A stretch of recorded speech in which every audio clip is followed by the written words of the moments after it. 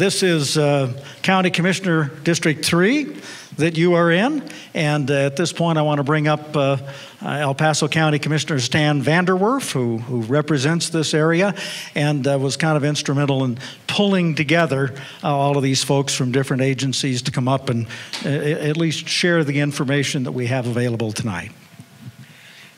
Thank you very much, Dave. And first of all, just want to express my appreciation to all of you for coming tonight, because I believe there's some very important information that you'll be able to listen to here. And we will be asking for questions and feedback through the course of this meeting, and in particular at the end. We want to make sure we answer all of your questions. What happened, of course, is we know that we've had some congestion problems, some serious congestion problems up here in this area, even before the COG Railway closure, just because the Pikes Peak Highway is such a popular tourist attraction. And really, the design of the roads were not necessarily designed with that level of traffic in mind. They were designed many years before. And then upon the public announcement of the closure of the COG Railway, that really became a catalyst to actually talk to several of the other public agencies and get really specific about some specific actions that we are going to have to do this season because of that. I do want to mention that I think it's very important to recognize the need of the Broadmoor to close the railway for now and to go through an evaluation. That COG Railway is over 120 years old, and the last thing we need in our community is the reputation of harming people from our tourist attractions. That's just a bad idea, and they need to do a proper and full safety evaluation. So while that's tough for everybody because of that, and I can tell you I enjoyed going up the COG Railway. That was the way I would always go to the top of the peak when I had relatives here. It was necessary, in my view, for them to do that so that we don't accidentally hurt somebody through some of our attractions. Now, for this meeting tonight, we have several public agency representatives that we've been interacting with, and each of them is going to come up here tonight. And let me talk about briefly who all of those are. We're going to have Jack Glavin, the superintendent for the Pikes Peak Highway, Pikes Peak America's Mountain. He's going to talk about the specific actions that the city of Colorado Springs has enacted already and some other actions that they will still do. And it's very, very important that you as local residents hear what these are and have an opportunity to interact with these public agencies, particularly if you might have additional suggestions. There's a big list, and I'll leave it for Jack to describe what those are, but there's a big list that the city is doing to help alleviate some of that traffic congestion.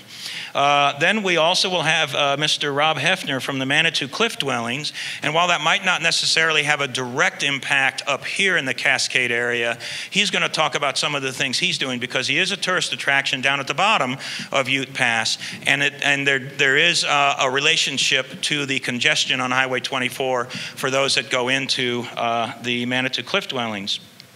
We also will have Jennifer Irvine from El Paso County, our chief engineer, talk to you about the specific actions that the county will be taking to try to deal with the traffic challenges that we have here.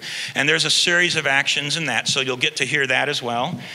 And then we will also have the Colorado Department of Transportation and Mr. Mark Andrew talk to you about the specific actions that CDOT will also take. Now, all of these actions then we'll also have the Colorado State Patrol, and I understand Captain Lupton can't be here, but he has a sergeant here Sergeant Newsom that will talk about that. And then we'll finish with Lisa Bachman, who's going to talk about setting up a communication environment where you can communicate with her so that we can get additional suggestions from the community about how to improve the situation into the different public agencies. Now, all of these series of actions that you're going to hear about tonight, any one of them individually might not have a big change, but I think when you see collectively the large number of actions that are being taken, it's my firm belief that it will have a positive impact to the traffic congestion challenges that we have in this area that relate to the Pikes Peak Highway.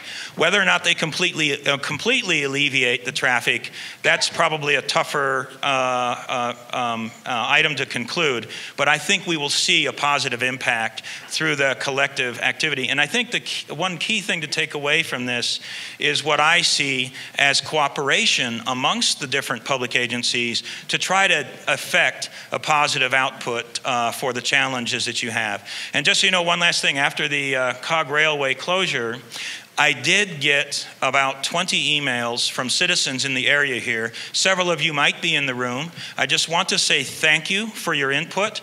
That was very important to me, because when I get that kind of feedback from citizens, it's very, very helpful, because in fact there were a couple of good suggestions in some of those emails, and I have presented those suggestions to the relevant public agencies, and we're working on some of those things right now. So sometimes the best ideas come from you about how to solve local community problems. So I would encourage you to keep doing that and do it frequently, because they're very, very helpful. And there'll be other people here you can send those emails to, but feel free to send them to me. I'll make sure they get to the right place that can have the best effect. So that's what we're going to do tonight. And I think at this point, I would like to give up the floor to Jack Glavin from the Pikes Peak America's Mountain. Is he, where is he? There he is. Okay, and he's from the city of Colorado Springs, and he's going to talk to you about the specific actions that they are taking to try to deal with the traffic flow challenges that we have here. Thank you, Jack. Thank you, Commissioner. Good evening. Thank you all for coming here tonight and hopefully getting a little insight on how we hope to help alleviate some of the traffic. What I want to do is talk about some statistics and then some of our strategies. Dave. Okay. This is a quick overview of the attendance for Pikes Peak, America's Mountain, and the North Pole or Santa Claus, North Pole Santa Claus Land. This is the average attendance in a weekend. So May, Friday, Saturday, Sunday, last weekend in May, June, and this is the Friday, Saturday, Sunday average. So if you want to take those 3 days, you can see that in June, roughly just over 10,000. That's roughly 3,000 visitors a day, and that's visitors that we do. Obviously skewed more towards a Saturday than a Friday or a Sunday. But basically the average, so you can see what happens in July. So we go up between us almost 15,000. To equate that to vehicles, then it's approximately in the big months, 2,000 vehicles a day would go up through the Pikes Peak Highway from Fountain up through there. So that's kind of what the traffic is we're going to deal with. And if the Cog closure, we're going to see obviously a little bit more increase, we think, on the highway side. Next slide. So here's our strategies that we're going to try to implement. If you think about our gateway, we have 3 gates. We're going to open all 3 at 7:30. 7:30 is when we welcome visitors to the Pikes Peak Highway. So we're going to open all 3 at that time. By 10 o'clock, we're going to increase the rangers down at the gate. So we're going to have double the amount of rangers. So instead of 3 gates, we're going to have extra rangers in front of them that's going to welcome visitors. So you're going to have approximately 6 rangers out there. So we're going to double that capacity. Right now, we try to average less than a minute per transaction. So we're hoping to get over 250 transactions, which equates to vehicles for us through the Pikes Peak Highway. We increased the staff, as I said. We're promoting the online sales. So pikespeakcolorado.com, you can go there, buy your tickets, so they'll speed you through the gate. The approved buses, we have bus tours, Gray Line's running, you've probably heard that. There's going to be 9 other shuttle services that do have tourist service provided to the summit of Pikes Peak. So all of those are going to be required basically to purchase online. So again, the transaction is going to be very complete. They're going to give us a pass. They're already paid. They're going to get through the gate very quickly on that. We've realigned the gateway. If you think about it, we used to have 1 lane going into 2. Now, past the curve, we have all 3 lanes are going to be queued into those 3 gates. What that's going to do is increase our capacity down through to what we call North Pole entrance. We can hold approximately 100 vehicles in that queue. So we're going to try to get everybody that's visiting us above the North Pole entrance. Then their visitors should be able to get to their parking lots. We've installed fiber at the gate, so we've upgraded our IT capacity, which is going to speed up our network.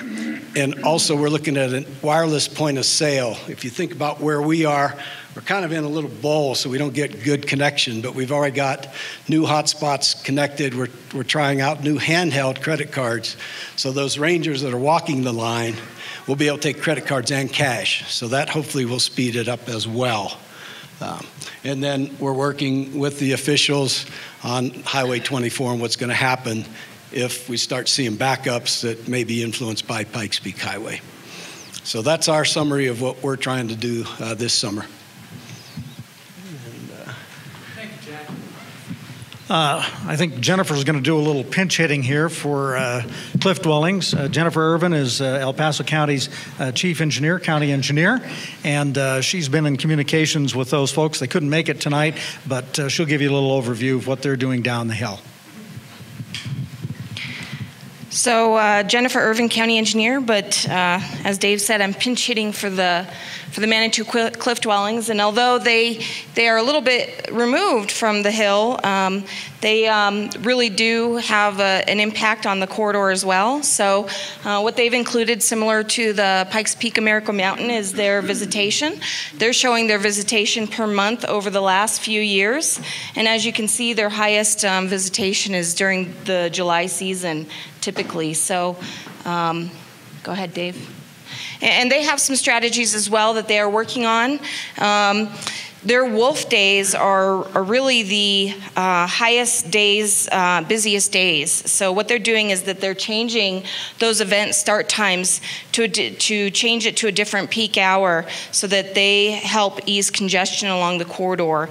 And they're also changing those days to non-holiday weekends to help ease congestion because they know that those are the busiest weekends as well.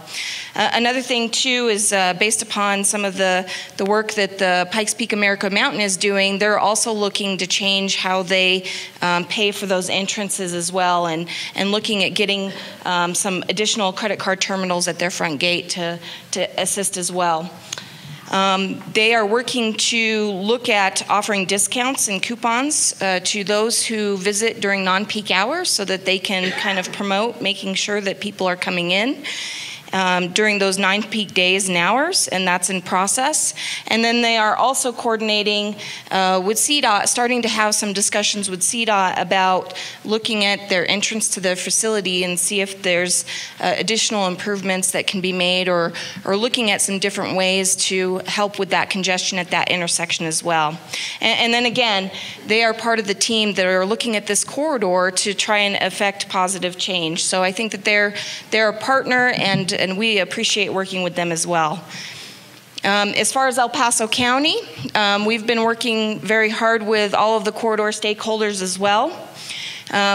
We're having this community meeting, and I just want to thank you all for being here, and also our partners in this process.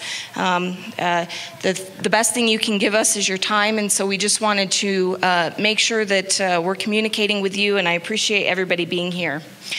One of the things, and I'll have a slide after this, is that we are looking at doing some immediate improvements, some small improvements, but we're hoping that they're going to be able to make a big change at the intersection, and I'll show you that afterwards in the next slide. We are coordinating with CDOT on possibly extending the left turn lane on US 24 going into Fountain Avenue, and I know that CDOT is prepared to talk about that. And then we're also coordinating with CDOT and all the other stakeholders on looking at long-term improvements to Highway 24. And so, and again, we are partnering with all these agencies as well to try to make sure that we affect positive change. Want to talk a little bit about our concept, and this is a very early conceptual improvement right there at the intersection.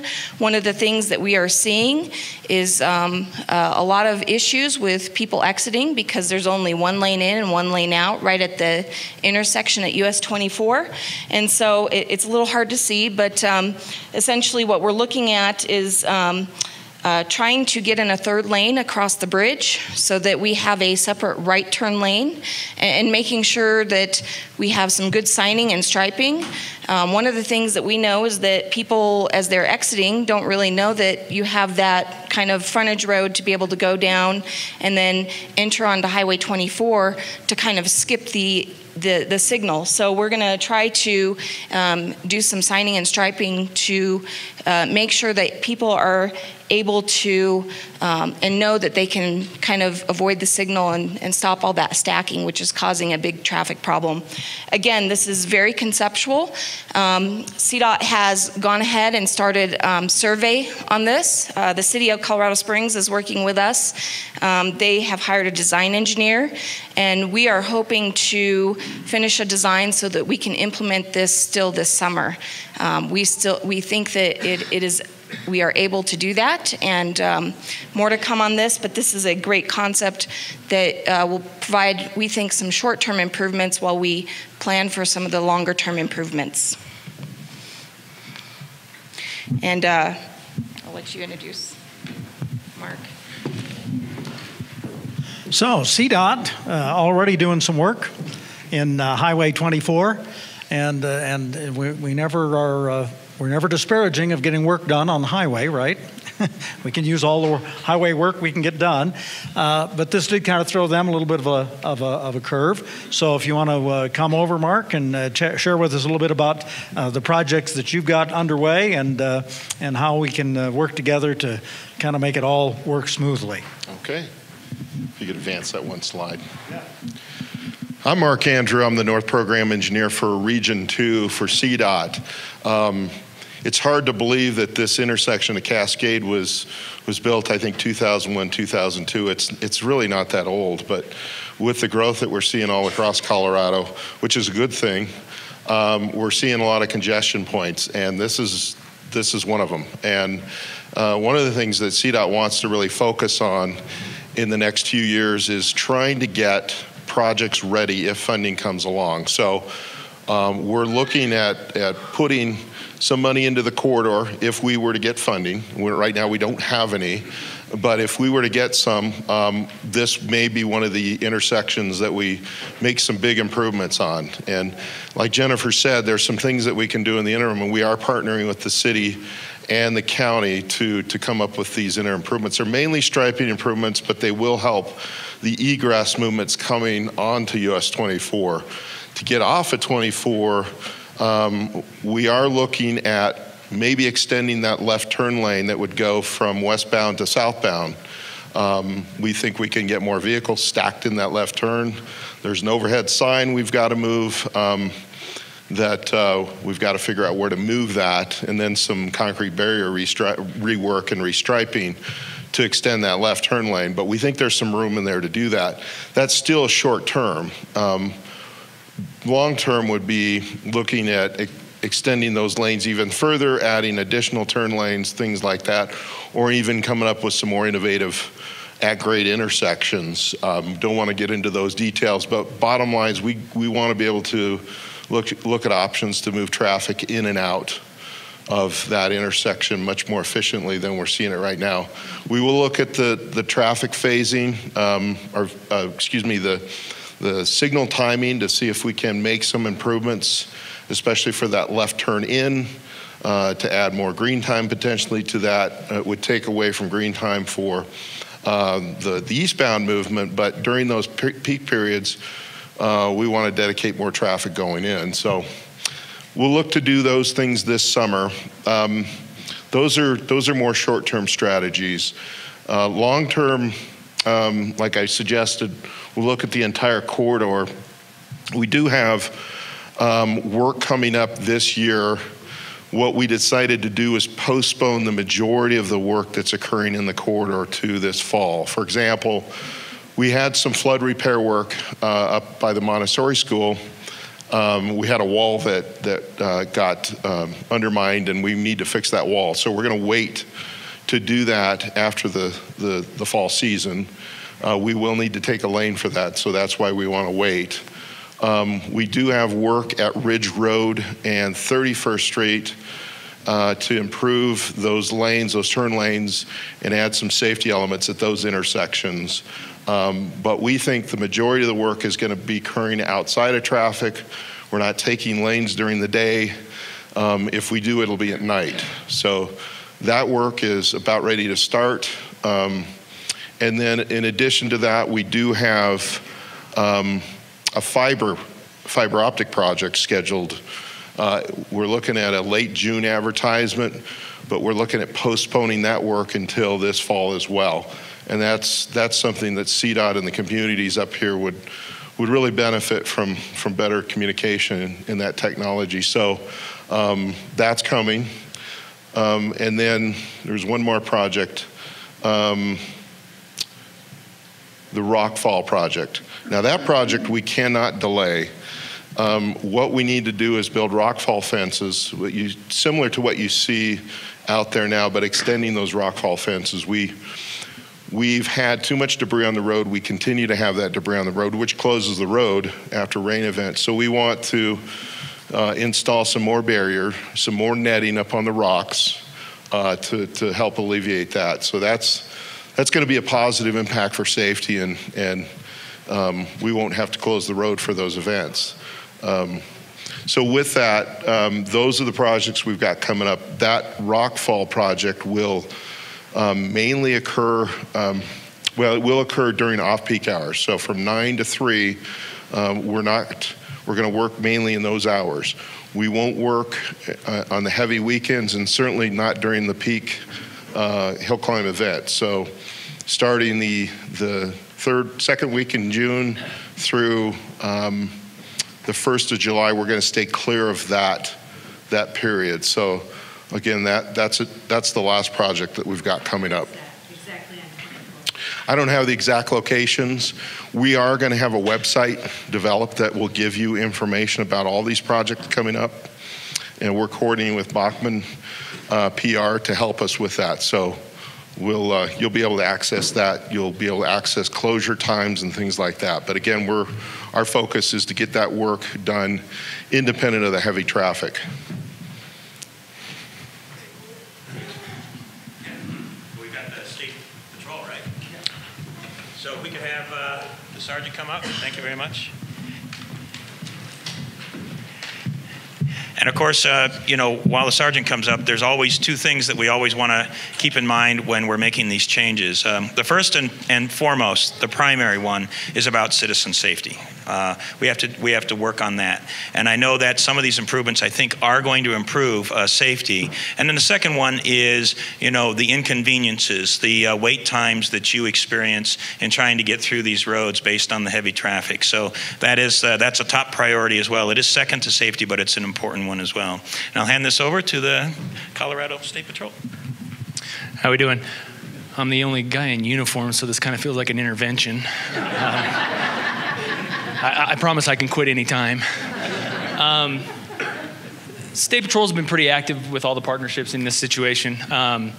Working hand in hand with Pikes Peak, we've kind of come up with a plan to really target a stretch of road from milepost 290 to milepost 300. If anybody's familiar with those mileposts, that's about 31st Street all the way up to just past the intersection. Troopers will be out in force, targeting aggressive driving, DUI. I mean, this is stuff we do every day. But we're going to have one extra unit dedicated and paid for by Pikes Peak, America's Mountain, to have up there during peak times. What will happen is when we see traffic starting to back up onto the interstate or the highway, and we think it's going to start affecting major flow through there, we give them a call, and they're going to put in their steps to mitigate that and try and move the traffic up off the highway for us. This is just a few numbers, and I apologize for that being so small. I'll blame that on my captain. He's the one who put this together. He's old, so he must have had his reading glasses on when he did this. But you look at the numbers compared from first quarter to last year to the first quarter of this year. We've seen some great efforts and some stride in reducing some of the more serious fatal and injury accidents. You'll see a little bit of a drop here, though, when you look at citations for seatbelt speeding, felony arrest, stuff like that. We're working a little shorthanded. I always tell people that numbers will give you a brief synopsis of what we do, but it doesn't paint the entire picture. There's too many other mitigating factors that will change those numbers from year to year. Weather, traffic volume, injured troopers on family medical leave, stuff like that. But we are out there protecting every day, trying our best. I would encourage any of you guys that are coming up to pass, if you see any dangerous driving or anything like that, dial star 277 from your cell phone, star CSP. That gets a hold of our comm center. Let us know, give us a direction of travel, vehicle description, plate number, if you can identify the driver.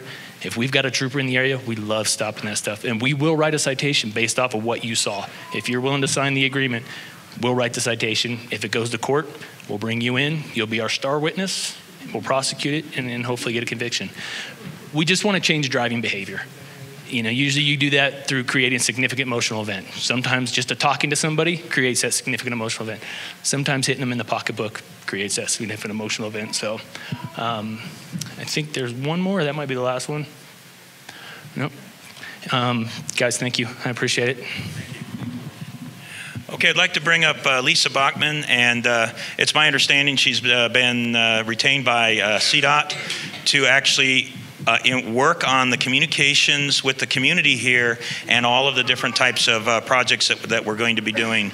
And one of the things that, I mentioned it earlier, one of the things that would be very important, we did this with the West Side Area Action Plan, the West Colorado construction. That's a big project down there. If you've driven through there, there's an enormous amount of work. The end state of that will be wonderful, but a key to what's been beneficial in that construction project is the communication to the residents that live in the area.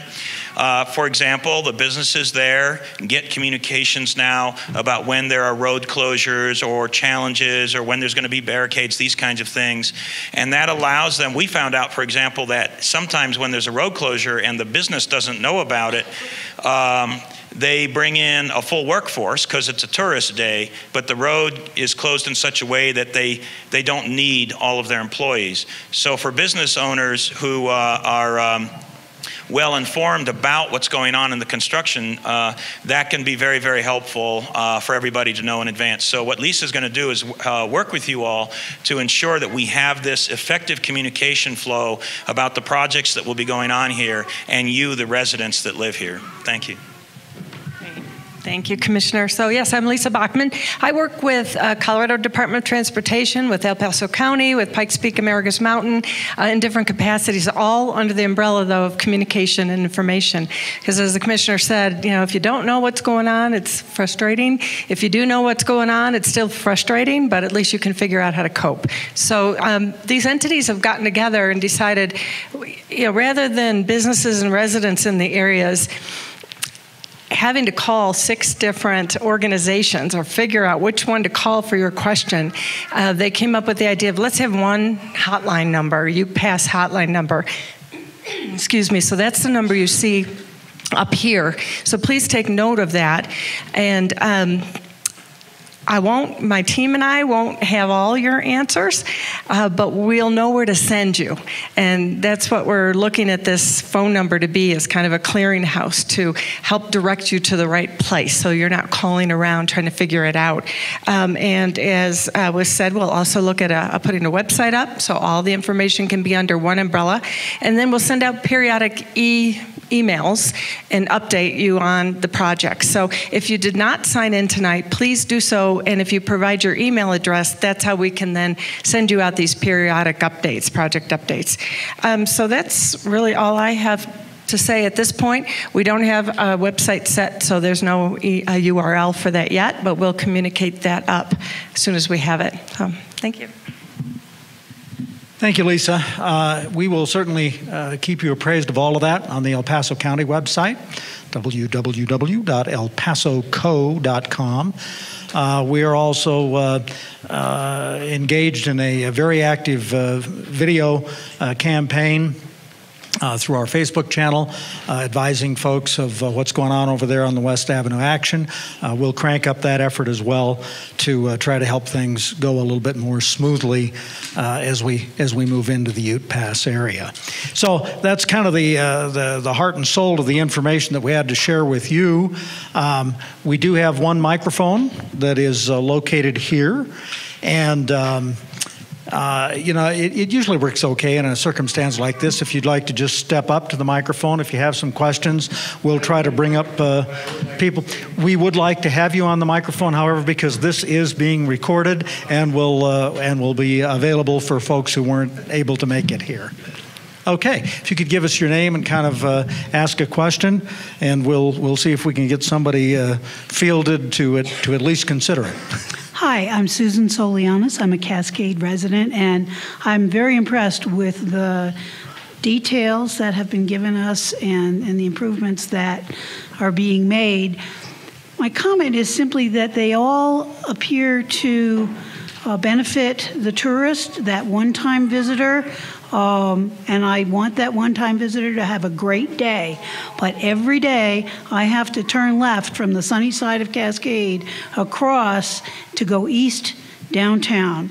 And what I heard was that I will lose green time on that left turn for the benefit of the tourists. I did not hear very many, if any, suggestions that benefit those of us who travel Highway 24 every single day.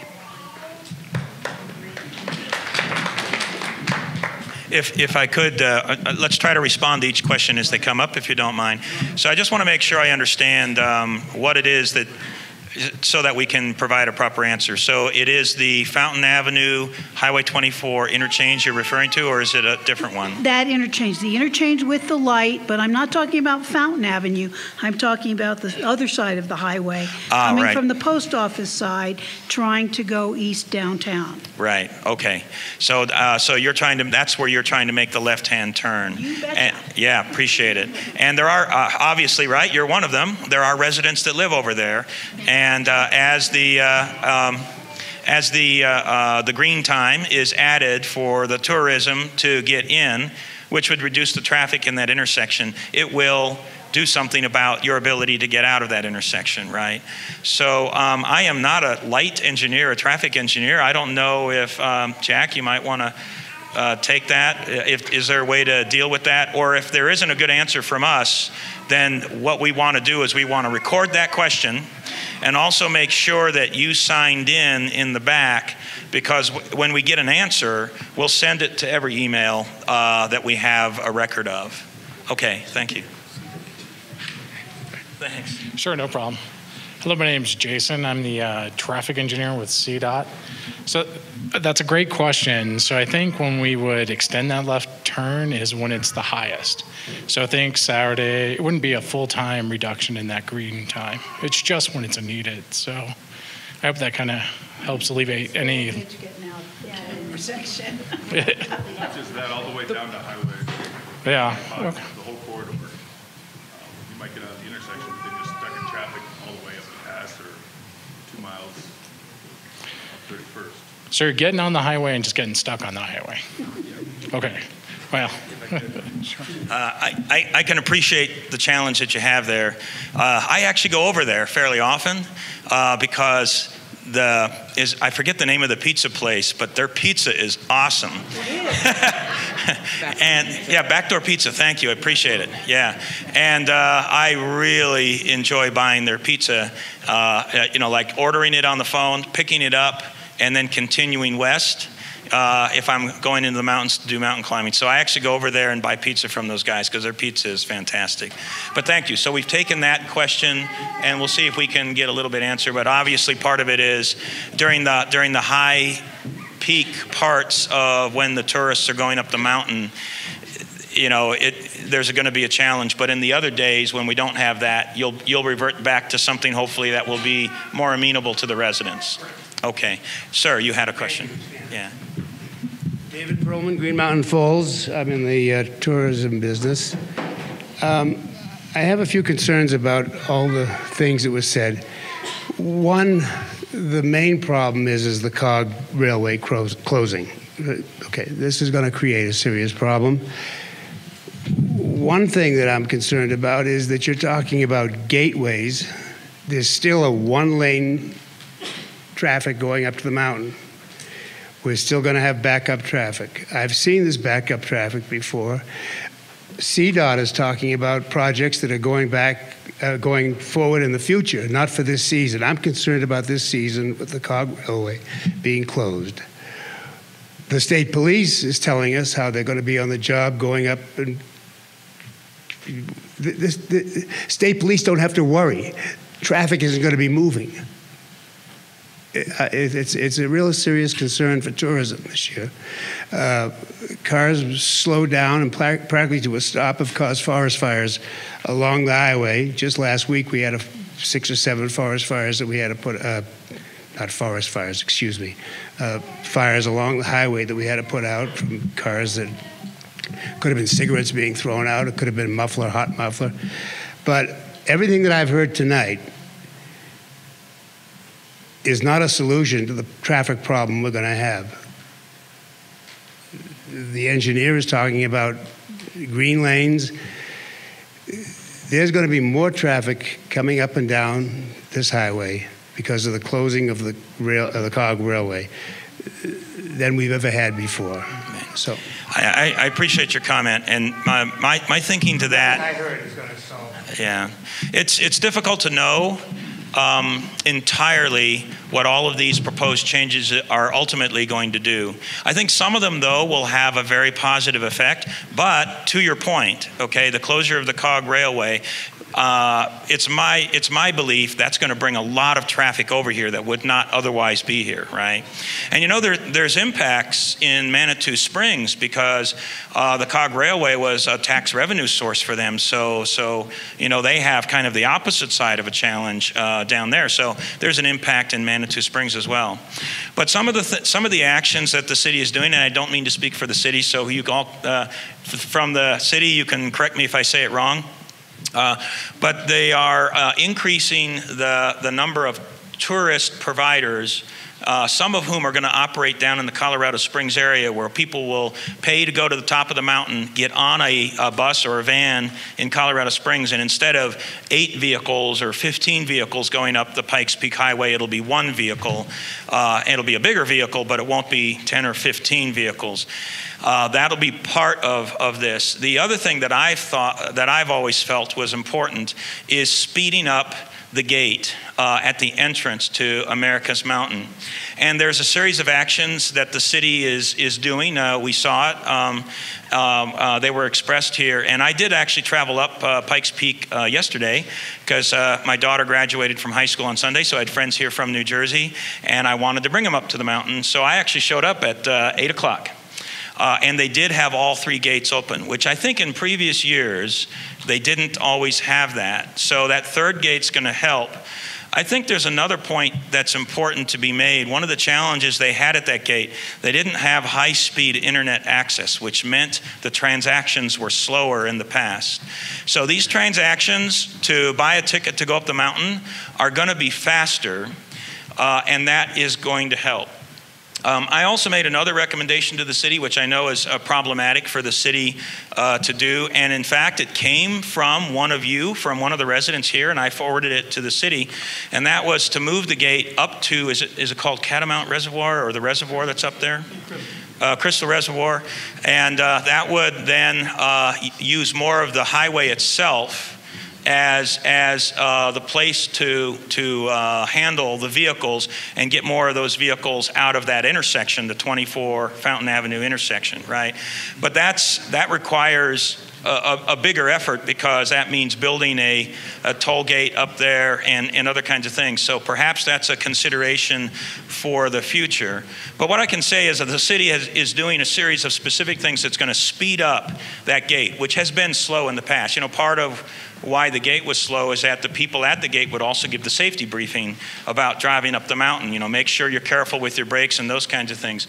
With the extra rangers in front, and the fact that they're going to have those little devices that allow them to sell the tickets to go up, it really will have the effectiveness of having more than 3 gates at the entrance, and I think that's going to go a long way.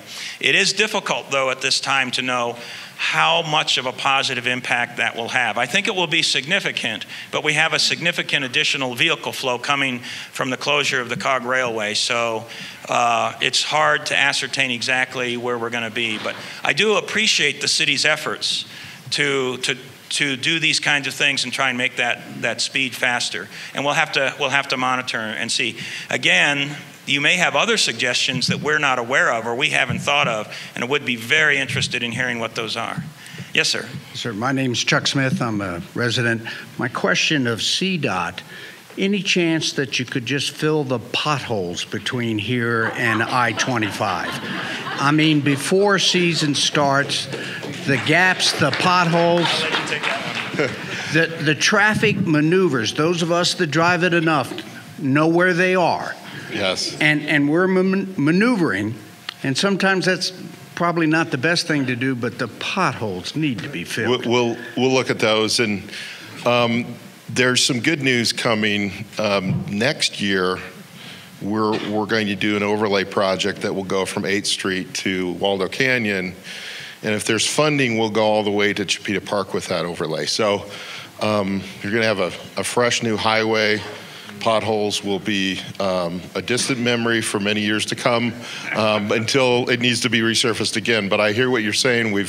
We're seeing the deterioration on 24 like many roads, and it needs to be done. It's time for a new resurfacing project. But I'm going to pass that on to our maintenance folks, and we'll go out there and see if we can't make some improvements in the next few months, next few weeks.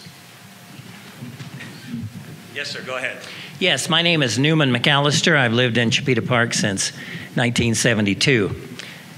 Although the COG may have been a catalyst for your interest in this matter, the problem existed long before the COG came up. And the problem with the intersection is the bridge.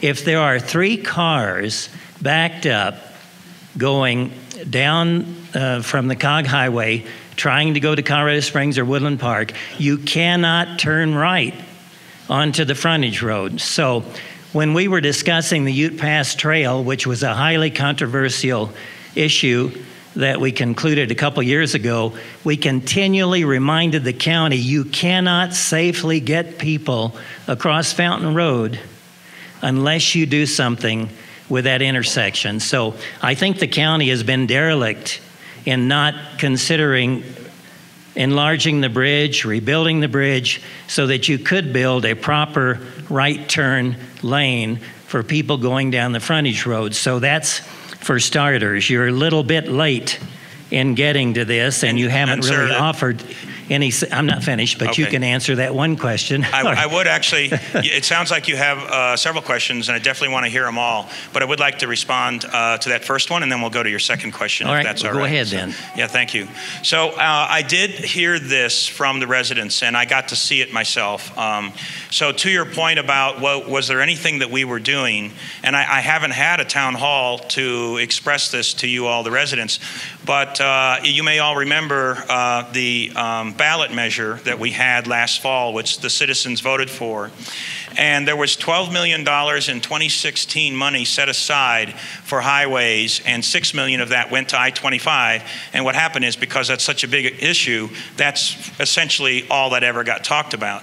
But the other $6 million of that 12 is going to 4 other county road projects.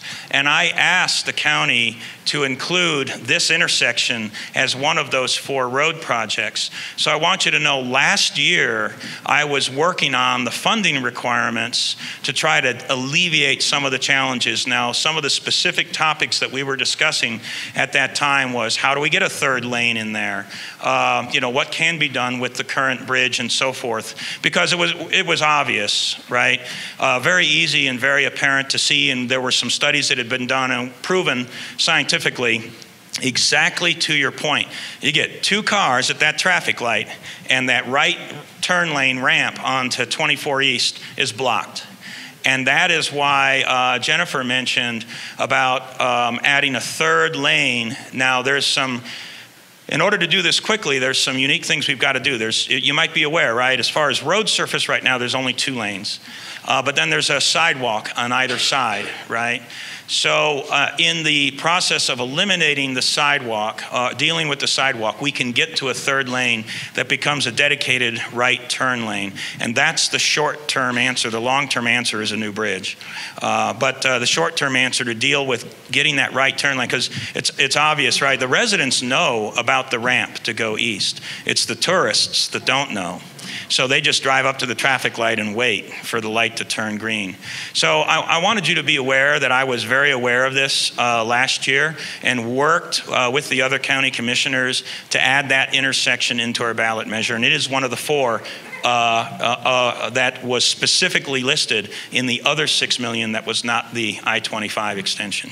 Well, if you're going to use a sidewalk for a right turn lane, I think all the tourists will need to be on bicycles to turn right. But I'll go on to the next issue. I appreciate that you're thinking about that. Secondly, I think the signage to turn right is inadequate. It's plain to those who live here that if you're a tourist and you're going to Colorado Springs, you ought to turn right. But it's apparently not plain to the tourist. So I appreciate that the county has added one sign, which is closer to the light. But what you need is, and I'll switch to some humor here, what we need is like Rome has, a nicely uniformed policeman on a pedestal telling people to turn right. All right? I assume the county's not going to pay for that, and CDOT won't either. So the next best thing would be have a lighted sign with an arrow that says, if you are going to Colorado Springs, turn here. Turn here. Do not go through the light.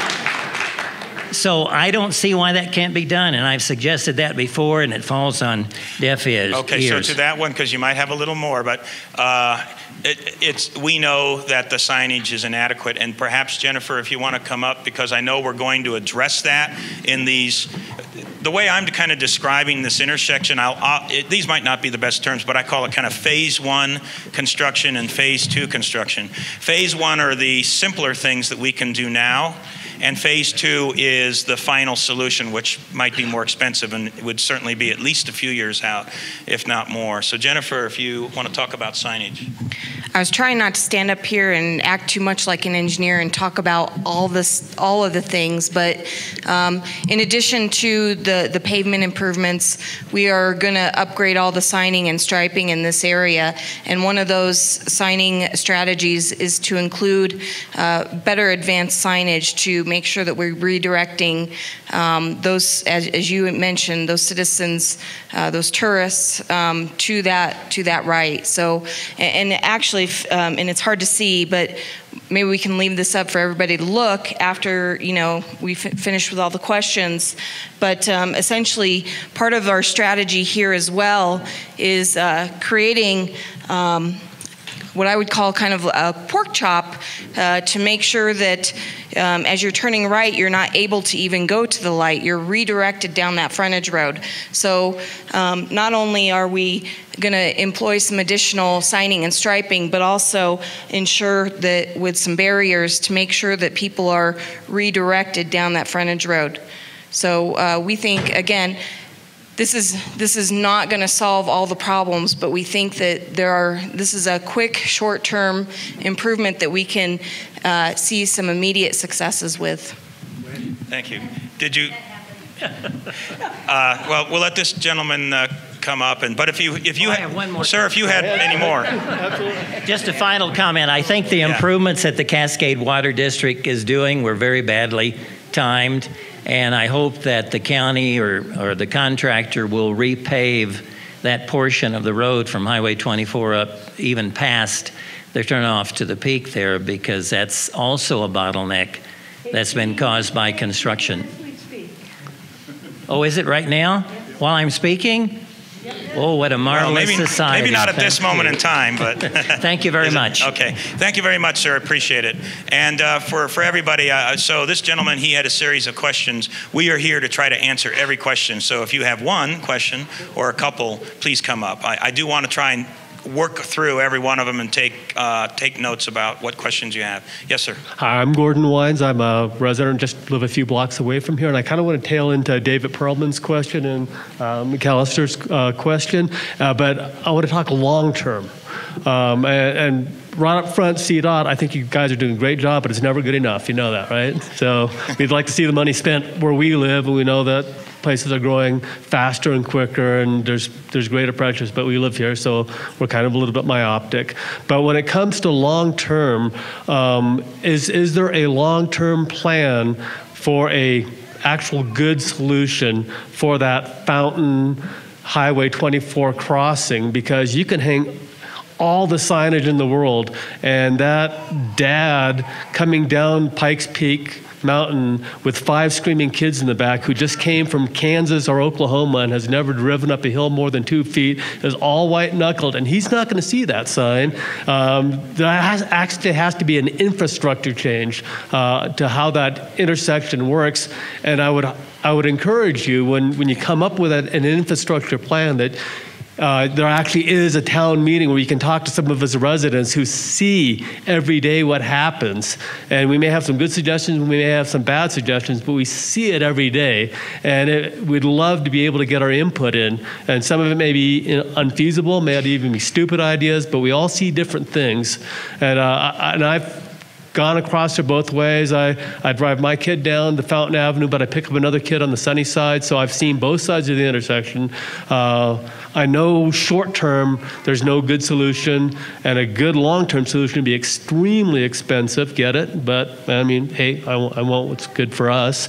And tailing into that, for those of us who drive up and down 24 every day, I mean, we're all aware of the 31st intersection for eastbound traffic and 21st westbound traffic on Highway 24. Real bad congestion. So I'd just like to find out if there is a long-term plan that, maybe not in our lifetimes, but is on the books and is going to address this. Appreciate that. Thank you. And I'll let CDOT respond to those as well. But I'm well aware of the fact that this community definitely has challenges getting across Highway 24. You've got, in addition to residents that live on either side and might be going to a local business that's up here, you also have school buses that travel across 24, and they travel during busy times when people are commuting, let's say, from Woodland Park down into Colorado Springs. So we have this conflux of traffic that as traffic increases, the danger will increasingly increase. So I think that from my point of view, knowing, taking off the cost equation at the moment because bridges are expensive, I think ultimately we're going to need bridging that's going to help the residents deal with that. I think that is part of the long-term answer, and I just don't know when or how soon, but I think that has to be part of it because we have an increasing safety challenge, I think, about getting people across the highway. So with that in mind, I'll hand it over to CDOT, but keep in mind, he is here tonight. Get to know him. Get his phone number, sorry man, and call him frequently and often and remind him, okay? Thank you. All right, Commissioner, thanks for that. No, call me. What this gentleman said is really important that we hear from the public. When we do improvements, we want the public's input because a lot of times you guys have some good ideas and we want to hear those. Ultimately, I wish I could say that we're going to build a grade separated interchange there. That would more than handle the traffic. Impact, sure, visual impacts, things like that. That's probably your ultimate solution. I can't really go off and say exactly what the improvements are going to be because we really haven't thought outside of just this season. There's been some discussions about how do we expand the intersection, how do we do more left turn lanes. We'd have to widen the road at that point. Right-of-way is a concern. So there's certainly our task is to go back soon and start looking at those what I call interim improvements and then maybe long-term improvements.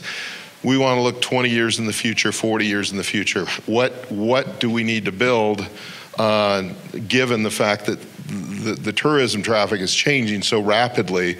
We need to get out in front of that.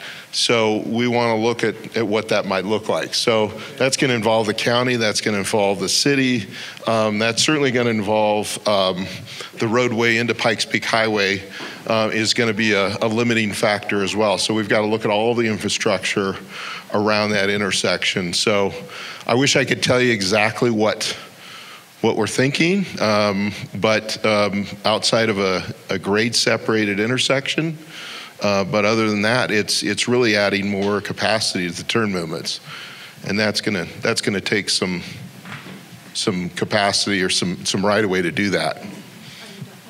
Yes. Okay. So I'm going to invite Lisa up here. Were you done? I'm done. I didn't want to interrupt you. Before people start leaving, I just wanted to get this point across that if tonight you have some things you would like any of the entities working together here to know, at the sign-in table, some of the Monica and Allison are back there, and they'll take your comments down so that you can pass them on. Some people don't want to get up in front of the audience and talk, but we want to hear if you just anything you think we need to know for communicating out, please let us know. And then could I ask how many folks are here that are residents? Great. And how many are business owners and or residents together? Okay. Any tourists here? Okay. 2, 3. Okay. Well, this isn't meant to exclude our tourists, but I did want to mention that this hotline number that we had up here is really meant for you all, the majority of you, for the residents and businesses. The tourists will have their other ways to find out information. We'll supply information to the tourist organizations, and they can get it out that way. But this number is really for all of you so that you have a place to go so you're not calling 6 or 7 different organizations. Thank you very much. And so, go ahead, sir. What's your question? My name is Tom Martin, and I live right over there. I would like to first start out with some kudos for the State Patrol in the use of the great discretion that they use in using their sirens in Ute Pass when they're pulling over traffic violators. And it's great. It adds to the peace and the quiet of this canyon, and I want them to know that that's greatly appreciated. Because they could just go with the sirens and it'd just ring through the canyon, and it's so pleasant that they use discretion in that way. Thank you. Thank you, Sergeant. I appreciate it. Yes, sir. The second thing that I'd like to say is it seems like sometimes you don't see the forest through the trees. And it seems like we're trying to change our infrastructure around the tourists. I've traveled quite a bit all over the world, and other places that have this problem, they changed the tourist traffic around the infrastructure. My suggestion is twofold. One is that you do what other great places have, is they pre-sell their tickets. They sell them in blocks of 1 or 2 hours, and you can allow people and control how much traffic you have on the peak at one time. That's one suggestion. It may be a little bit inconvenient for the tourists, but as long as they have plenty of advance notice and people know that, other great places in the world do this. The other thing is, this is a city-maintained road, that we also have this beautiful park down on Ridge Road. Why don't you have your tourist buses start from the Ridge Road Park down there and have a big pull-off? You already have the property down there, and control the tourist traffic in the buses from Ridge Road up to the top of Pikes Peak. So you're controlling the tourists in two different ways. Pre-selling the tickets for private vehicles. You're also controlling the shuttle buses and how many come out of there per hour during the tourist hike. And sometimes I think that we want to throw millions and millions and millions of dollars at things, and we're not solving anything. We're still going to have this tourist problem. So my suggestion is try and control the tourists and not the infrastructure. Great. Appreciate the suggestion. And I think there were two main suggestions in that, and I just want to make sure, Lisa, you were right. It looks like you're writing them down. Okay, that's great. So, sir, I just want to make sure that leave your email at the back, because what will happen, what I would like to have happen, which I'm pretty sure we're going to be doing here, those are questions for the city of Colorado Springs. We'll get those over to the city because they have the long-term lease with the highway and the Forest Service, and get those suggestions to them, and then we'll seek a response from the city to those comments, and then we'll push that response through the system that we're setting up. So that means it'll come to you if we have your email. So I appreciate that. I have great ideas, and I'm not a very good public speaker, so you'll have to forgive me. Here you are. We're taking your... Other places use this methodology. Thank you very much. I actually have a question myself, and it's not for you, sir. Sorry, I didn't mean to make you stay up. One of the topics that I have heard, and possibly some folks could provide an answer to this, one of the challenges about traveling west on 24, particularly when the traffic going up Pikes Peak Highway is very heavy, is tourists not always realizing they need to be in the left lane. So they go up in the right lane and then afterwards realize they needed to be in the left lane. So then they stop and they wait for a space to open up, and they effectively close down Highway 24 going west. So everybody that lives up here, I know you've been through that, right? Yeah. So here's my question, and I'll direct this to the Highway Patrol and to CDOT. The ultimate solution, which is impossible in the near term, is a third lane. I'm not even going to have a conversation about that. But it's my understanding the possibility could exist that there could be some signage that says something along the lines of, if you're going up the highway, stay in the left lane, something to that effect. And CDOT... Sorry? I'm sorry? They stay in the left lane all the way up. Yes, it is at 30 miles an hour. Yeah, but you see, right. What I'm saying is, if they're all in the left lane, that's true. But some of them also go in the right lane, not realizing they're going to be turning left. So they block both lanes, and then nobody can get up Highway 24. So, it's better to have all the traffic in one lane so at least everybody else can still travel through.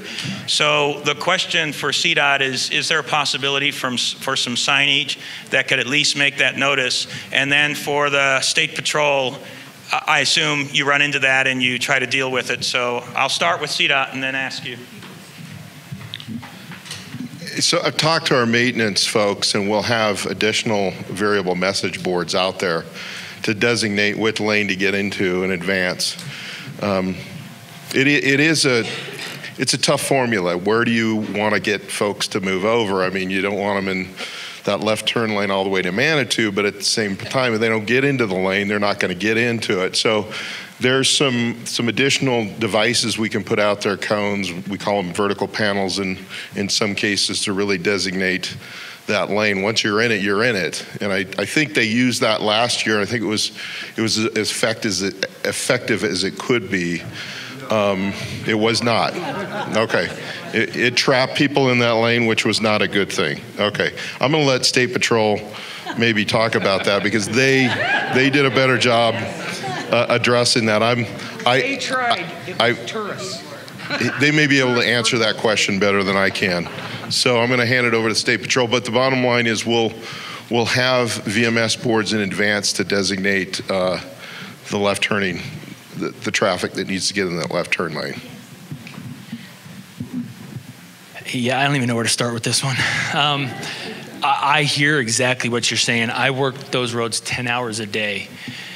Signage would help, but it's an education process that I think should probably start with the website where they're buying their tickets, and explaining some clear-cut directions on how to get up the hill. Because when they're driving up those mountains, they're not looking at signs, believe me. The speed limit sign's the last thing they're looking at. And when I ask them, do you know how fast you're going? Well, I'm not from here. Okay, well, no disrespect, but our speed limit signs look just like the ones you have in your home state.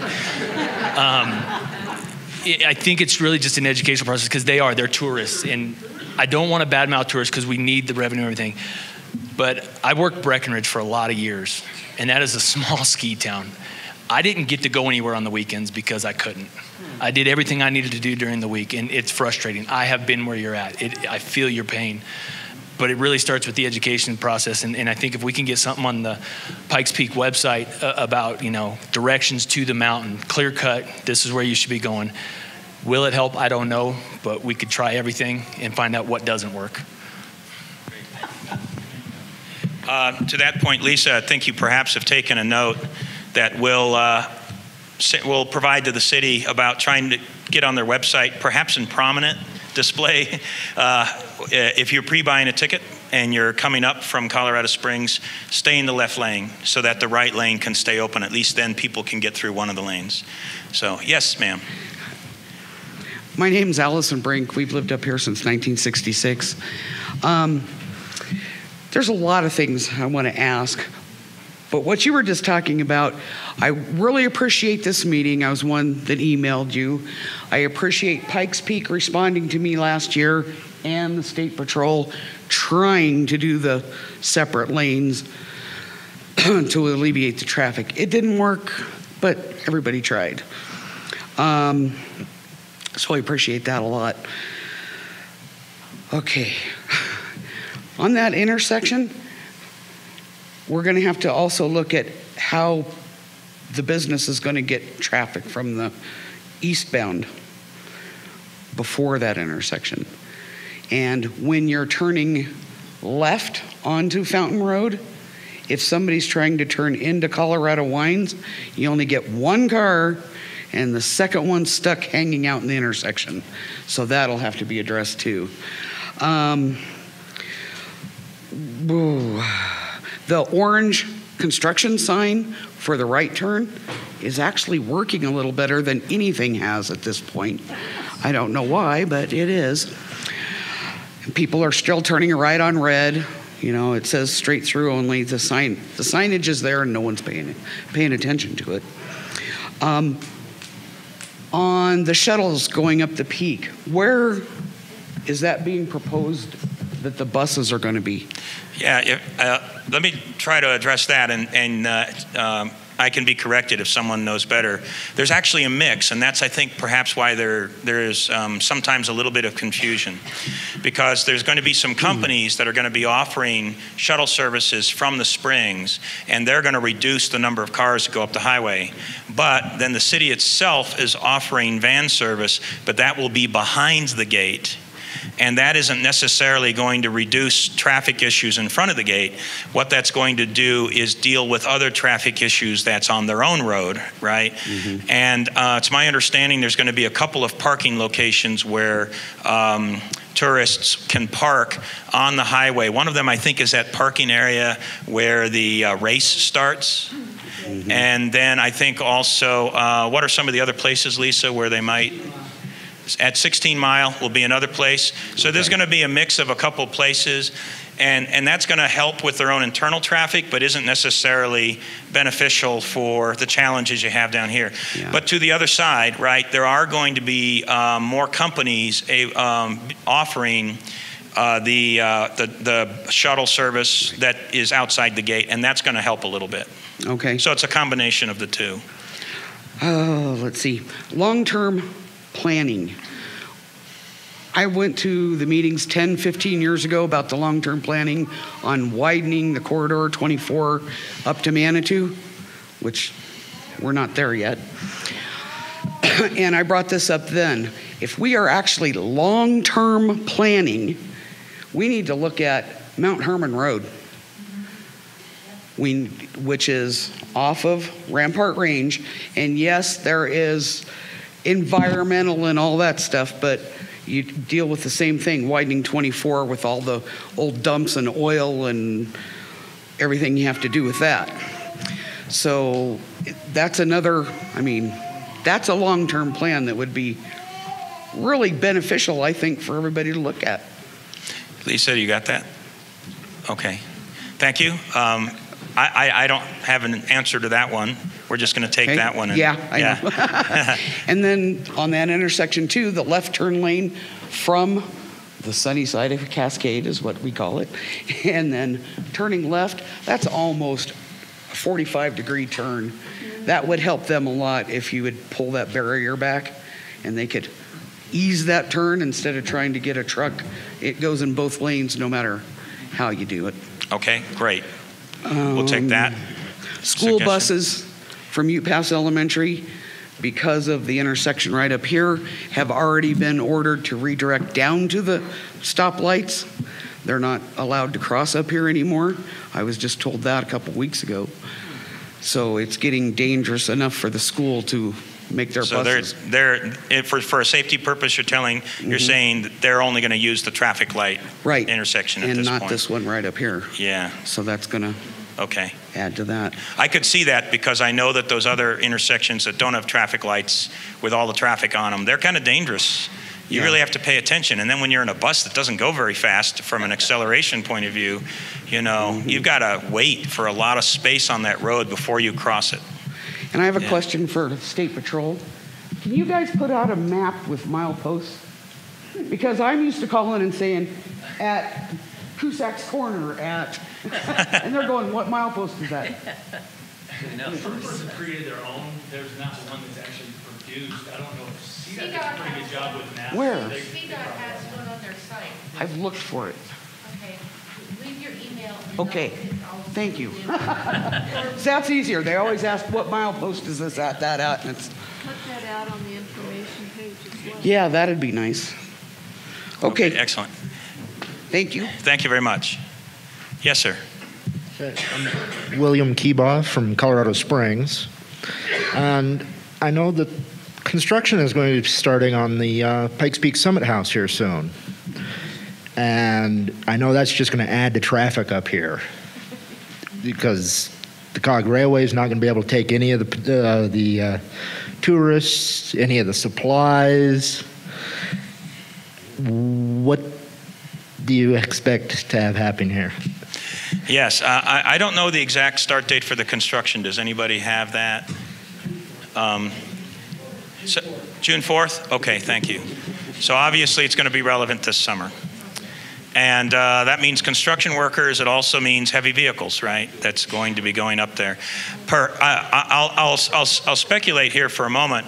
Perhaps the city's desire to have vans inside the gate is to reduce the traffic so that the construction traffic has a little bit more space. That might be part of. You want to work on? Okay, thank you. You're throwing me a line. I appreciate it. A little help here. Jack Lavin again, manager. Construction will start. What the plan is, GE Johnson's our contractor. They're local. All supplies, our goal is to have the supplies delivered before we open to visitors so that they're off the mountain. The construction workers are going to probably go through the gate about 6 o'clock. They're going to shuttle from the ski area up so that they'll also try to minimize congestion up there. And then our shuttle workers, when we're offering the shuttle service inside the gateway, they're going to come early through about 6:30 through the gate so that we're trying to keep it minimized impact for the visitors. So the construction should go through most of the summer and then into October, and then we'll start precast down below in the fall and then start again. 3-year project right now. So more information again, pikespeakcolorado.com. We got newsletters, and so you can see that information. All right, great. That was a great question, and I think that was actually a pretty good answer that I didn't know either. So they're paying attention to the traffic load that would be there during the tourist day. Yes, sir, another question. And kind of a follow-up. Are there long-term plans to keep the shuttle services beyond? Good question. Right now, we're calling it temporary shuttle during construction. What we'll do is watch it, but if there's a lot of congestion, we're also looking at maybe a voluntary shuttle after construction. So then we could see what that looks like. And the Volpe Institute that did the studies for Garden of the Gods and us kind of gave us some numbers if we did a follow-on. So yes, I think it's going to be something we're going to definitely look at, as well as traffic control, reservations, et cetera. Thank you. Thank you. All right, sir. Eric Caldwell, Green Mountain Falls. I was just wondering if there's been any thought to the large percentage of people that use Google Maps, Apple Maps, that kind of stuff to get up here, and working with them, instead of having traffic signs, just changing the GPS directions to Pikes Peak so that it tells them to get over when they're supposed to get over, instead of it tells them to get over like right at the intersection. I don't know if CDOT does that or the county or who would work with them, but. Yeah, I appreciate that. It's a good question. I think Lisa is taking it down. And if I recall right, we had a similar kind of challenge in the West Colorado Avenue construction. There's apparently a way to interact with Google to get them to say certain things that actually helps with traffic, but you've got to actually research that to figure out it's not an obvious thing when you're interacting with them. And Lisa, maybe you can talk about what you went through to try to deal with that, because you might have done that this one time already. We did, exactly, Commissioner.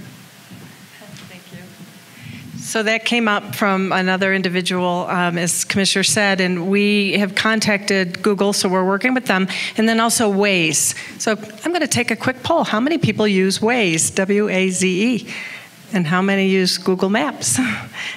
More Google Maps, but a little of both. So the City of Colorado Springs works closely with Waze, so we're working with them on how to put things up there. We also got with CDOT, and they've got a website called CoTrip, and it pops up now when you put your cursor over the area where that West Side Avenue project is. It pops up, road construction underway. Don't rely on GPS. Call ahead to your destination for the best route and detours, because it's not every day that project is changing the detour. So those are the three things, and then it was posted on the project website as well. It pops up the minute you go on the website, really, really big and prominent. So we're exploring several ways to do that.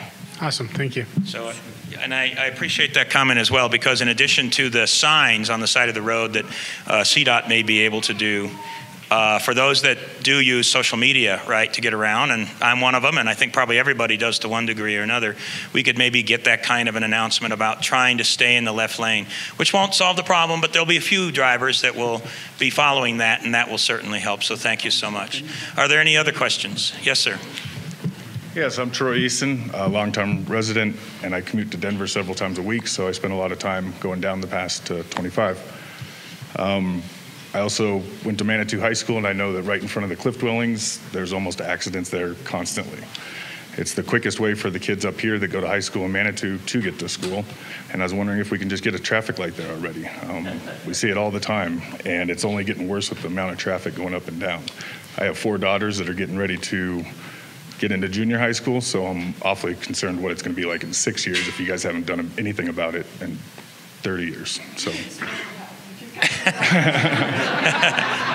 Thank you. Yes, you want to? Yeah, no, this has been a big issue. So we do have a scientific way to put traffic signals in. So it's kind of complicated, but we've studied this intersection quite a few times. So there's accidents and there's volumes. And so this one wasn't near the accident warrant, which is pretty low. The volume one, it kind of got up there, but we've been talking about possibly doing a right in, right out. So I know that's not popular, but the Cliff Dwellings is the one who has proposed this idea. So I think we're going to run it up there and see how it goes over. So it's a good test case here. I don't think it's a bad idea, but it's the safest way. It'll just congest the 31st Avenue intersection that much more, won't it? Well, no. So you're thinking the U-turn would be at 31st? There's an opportunity before that. So at Ridge, it'll be the a Ridge 3/4. Road, which you can't go back. You could, now, but that's being reconfigured to be a 3/4. So there would be an option there. So it might be safer with 31st gating that as a signal. So as it turns red, you could do your U-turn. But I think there's other opportunities before that. It's just one idea. So the signal. Aren't traffic lights, I mean, are they that expensive to throw in? Well, no. So once you put a traffic signal in, accidents go up. So people don't realize this, right? So the rear ends go up. And so we try in high-speed corridors, when you put traffic signals in, the severity of the accidents also goes up because it's high speed. Okay. So we're pretty scientific about it and cautious. So. All right. But we are going to look at this one. So we studied it August 3rd of last year, and he's like, no, let's do July, the 3rd weekend. I was like, all right, we'll give it a shot this summer. So okay. We're going to take another look. Second question, with the amount of traffic volume going up and down anymore to Woodland Park and everything, you can just constantly hear the road. Is there any sort of asphalt materials that can deaden the sound, rubberized asphalt or anything like that can be done?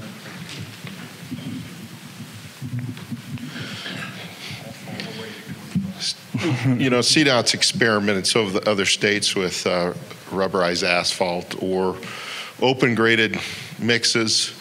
We prefer the open graded mixes. They're not as expensive, and you get that longer term benefit. The rubberized asphalt is really expensive, and I know the city has used that pretty extensively, and they're kind of reversing their thought process on rubberized asphalt. What happens over time with an asphalt is, as it ages, it still hardens, and that noise factor does come back. So you don't get that long-term benefit that you would like to see. So we've had success with open graded mixes, which is a lot more voids in the surface that doesn't invite that sucking sound that you get with the tire going over it. So we can look at those options for resurfacing, and so I think you're going to see a quieter roadway when we resurface anyway, because we get certainly a noise reduction just from the resurfacing, and over time it just gets noisier. Hope that answered your question. I have one more question for you. You were talking about they're going to start doing the fencing and maybe scaling or whatever of Ute Pass again. Right. Putting over the rocks. You said, when is that? That's in June too? We're starting this June, but we're going to only work during the off-peak hours. Are we going to be shifting to one side of the pass, going up and down? We have to with some construction we do what we call rock scaling. Mm-hmm. We get essentially workers up on the side of the hill, and they dislodge rocks. Right. And so during those events, we're going to shift it to one side of the road or the other. Okay. But again, it's going to be between 9 and 3. That's where we see the big drop off in traffic. And then again, the heavy tourist period, we're going to stay out of that. And certainly on the weekends, nothing after Friday at noon until Monday morning. When are the races this year? Pikes Peak Hill Climb? I think we're going to shut down around the 19th, 20th of June. No work until after the hill climb. So it's going to be a rough year, no matter how we look. Yeah, I mean, next year when we do the surface treatment job we're going to have to do that at night. Yeah. There's just too much traffic on the road.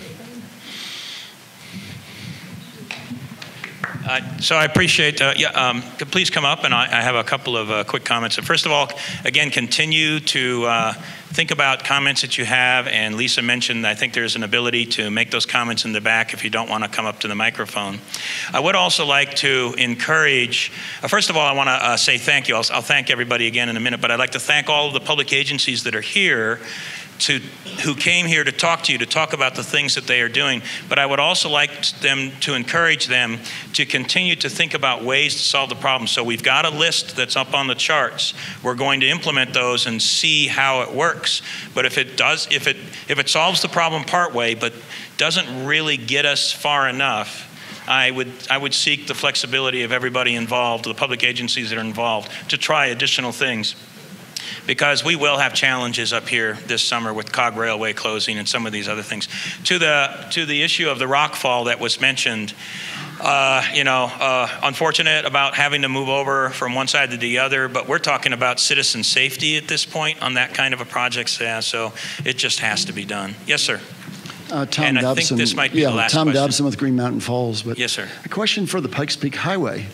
It seems to me if you moved your shuttles way down towards Manitou or Colorado Springs, it would eliminate some of the congestion on the highway. It would just take care of many of these problems that we've discussed all the way through.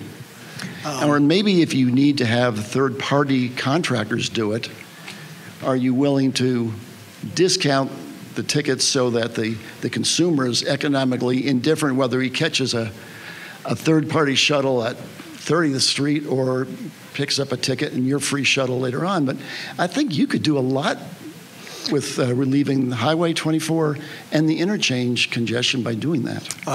We're looking at that long term, but you got to remember, no matter what you do, you got to move the parking somewhere. Yeah. And if you think of where you got parking I can't name too many places that you can park. You got the high schools, or you got something else that's happening, and then you got who's subsidizing the shuttles? Gray Line's charging $65 a person. We give them a discount; they get a discount, $10 in the entry fee. So who's paying for that? Right now, our shuttle, just on the surface, we're going to pay about $2 million to have the shuttle on Pikes Peak. So who's going to subsidize that? Is that going to come from us or the patrons? Well, that's due to your construction project. You're not doing that out of the benevolence. Right, but then where are you going to park downtown? I can't think of many places we've looked at it. You got Rockledge Ranch, that's not really a good option. High schools, well, they start school, and then you got those options. So I understand what you're saying. It sounds good. Economically, nowhere, I don't know of any place that isn't subsidizing buses. If you go to Maroon Bells, if you go to anywhere, they're subsidizing that. Who's subsidizing it? Taxpayers? And that, sir, is why I'm asking the city of Colorado Springs with the Pikes Peak Highway.